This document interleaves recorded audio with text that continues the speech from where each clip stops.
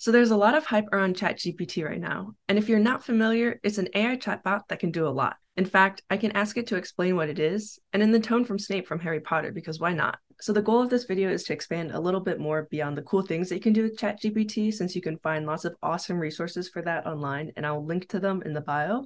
But rather cover how ChatGPT works and take a deeper look at the transformer architecture that forms the basis of the model. Okay, so looking at the name ChatGPT, we can infer from the first part that it uses a chat interface. So I type some input, the program returns some text it generated, and that's all fine and dandy.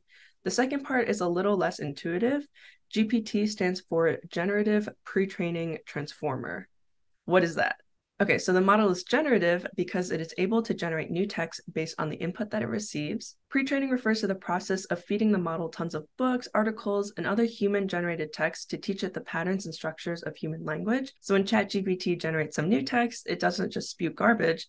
From the pre-training step, it's learned what's coherent to humans. Okay, great. Now we're at Transformer. I'm going to give you 2 explanations depending on how deep you want to get. So here's a shorter one. A transformer is a type of machine learning model used for natural language processing tasks, such as language translation and text summarization. It uses this technique called selfattention to weigh the importance of different parts of the input when making a prediction, allowing it to understand the relationship between words in a sentence. Skip here if you're satisfied with that explanation about transformers. Otherwise, I'm going to go into it a little bit more in depth because I think they're super fundamental to understanding how ChatGPT works. So the transformer architecture was first introduced in a 2017 paper by Google researchers and has since revolutionized the field of natural language processing. Prior to the transformer, most neural networks used for language tasks employed a type of architecture called recurrent neural networks, or RNNs. RNNs process sequences of data by passing the output of one step, or a time step, as input to the next time step.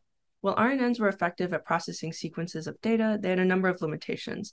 For one, they have difficulty processing longer sequences of data, as the gradients of error signal will become very small or almost vanish as it's passed through many layers. Additionally, RNNs were unable to take fully advantage of parallel computing, as they needed to process the sequence one time step at a time. The transformer architecture addressed these limitations by introducing the concept of self-attention.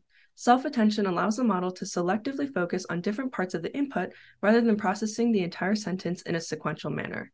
This is done by computing a set of attention weights which indicate the importance of each part of the input when predicting the next word.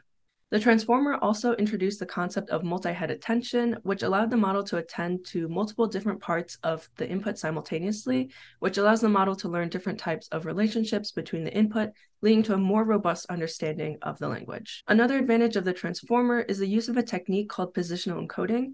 So positional encoding allows the model to understand the relative positions of words in a sentence, even though the model is not processing the sequence in a sequential manner. As you can guess, the transformer model has been very successful in natural language processing tasks, and besides just being used for GPT-3, it's also been applied to other areas like computer vision and speech recognition with similar success. So putting everything together, when you use ChatGPT, the chat interface sends your message to the GPT model. The GPT model then processes your message using its transformer neural network and generates a response based on the input it received. The response is then sent back to the chat interface, which displays it for you to see. So yeah, that's ChatGPT. Also, a lot of my knowledge on machine learning actually came from a class I took at Caltech called CS156. Professor Yasser, who teaches that class, actually made it a totally massively open online course called Learning from Data. So if you're interested in learning about machine learning, I totally recommend it. It's a great resource. You can even see the homeworks that I did. You can take the tests that I did and watch all the lectures at your own pace. You don't even have to sign up. So it's not an ad. I just think it's a really great resource. And if you've made it this far, as a reward, you get a little bit of a secret of mine. I actually used ChatGPT to help write chunks of this video. I had to continue adding parameters until the script kind of looked the way I liked. And even then, I actually found some incorrect information. Still, I incorporated some chunks of the script that was written by ChatGPT in this video, including the longer explanation about transformers. So let me know if you could tell in the comments below, and subscribe for more videos.